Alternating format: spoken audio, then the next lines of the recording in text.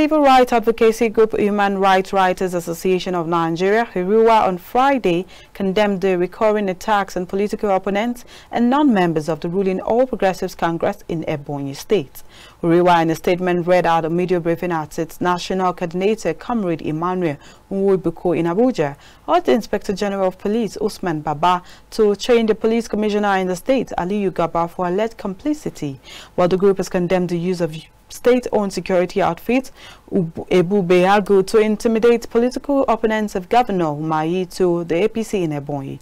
Well, Umahi, also whose 8-year tenure as governor ends on May 34th, is a senatorial candidate of the APC for the district.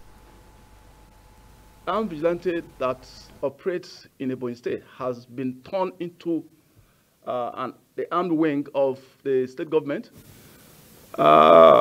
and that's the political opposition in that state are not necessarily permitted to exercise their fundamental rights of freedom of movement, freedom of peaceful assembly, freedom of association, and a lot of their fundamental rights to engage in civil political rights, to engage in campaigns, to ask the people for their mandate. They're not being allowed to exercise such a constitutionally guaranteed human right.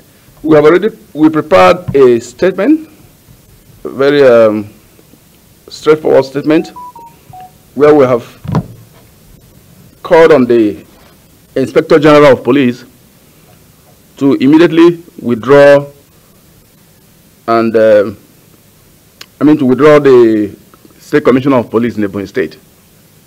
The Commissioner of Police in Ebonyi State is known to be a partner of Ebubago. He works with Ebubago hand in hand to, carry out some of these.